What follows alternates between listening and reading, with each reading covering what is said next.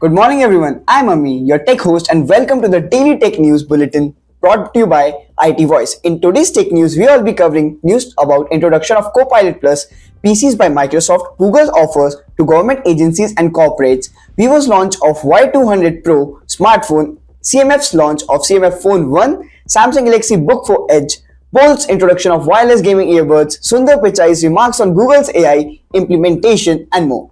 To skip to any particular news story, use the chapters below and don't forget to subscribe to IT Voice and stay up to date on all the latest tech news.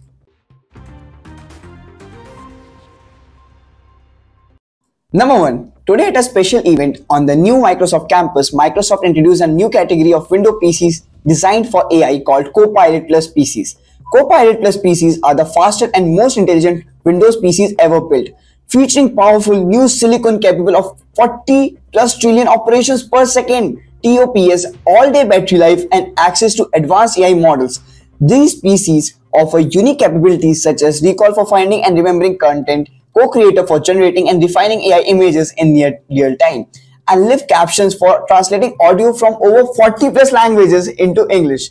The experience comes to life on thin, light and attractive devices from Microsoft Surface and OEM partners like Acer, Dell, HP, Lenovo and Samsung. Number 2. Google is offering government agencies switching to Google Workspace Enterprise Plus significant discounts and 1 year free for a 3-year contract.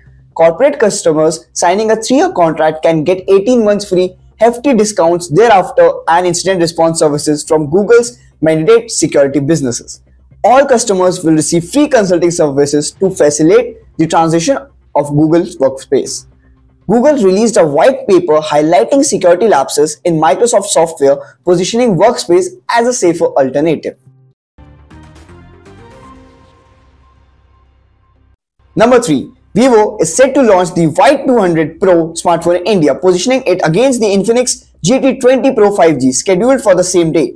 The Y200 Pro will be the highest variant in the Y200 series. Following the launch of Vivo Y200 and Y200e, the Y2 Pro is expected to feature a 120Hz OLED display, dual camera setup, MediaTek Dimensity 7200 chipset and a 5000 mAh battery with 33-watt fast charging.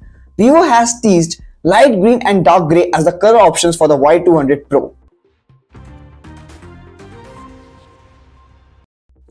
We bring to the number 4, CMF. A sub-brand of Nothing is set to launch its first smartphone, the CMF Phone 1 in India. The CMF Phone 1 is expected to share many specifications with the Nothing Phone 2A, including a MediaTek Dimensity 7200 chipset and a 120Hz OLED display. The CMF Phone 1 is anticipated to be more affordable and will be available in black moss, electric white and see-through color options.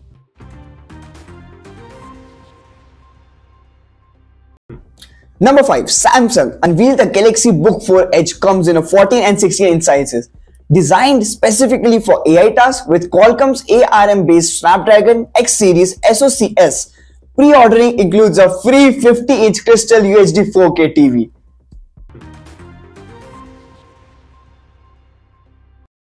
Now we are heading to news number 6. Boult introduced 2 new wireless gaming earbuds, Z40 Gaming and Y1 Gaming. Aimed at enhancing the gaming experience, both earbuds offer dual service connectivity, Bluetooth 5.4 technology and a compact gaming board. With ultra-low latency of 40 milliseconds for impressive gaming sessions, the Boult Z40 Gaming TWS AirPods are priced at Rs 1,300 only and available in multicolor options. The Boult Y1 Gaming TWS earbuds are priced at Rs 199 and feature exclusive availability on Flipkart.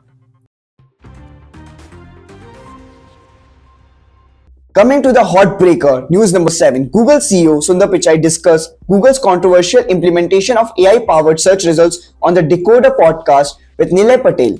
Pichai addressed concerns from publishers about Google News system potentially impacting web traffic negatively. Despite concerns, Pichai remained optimistic, emphasizing Google's commitment to prioritizing high-quality content and user satisfaction.